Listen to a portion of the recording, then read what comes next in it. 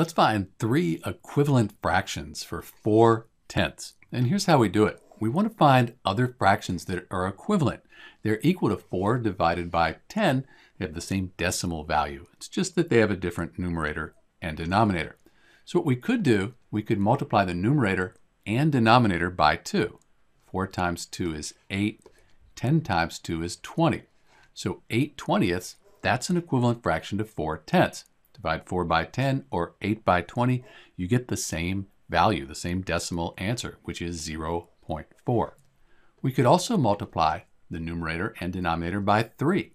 4 times 3 is 12, and then 10 times 3 is 30. That's another equivalent fraction for 4/10.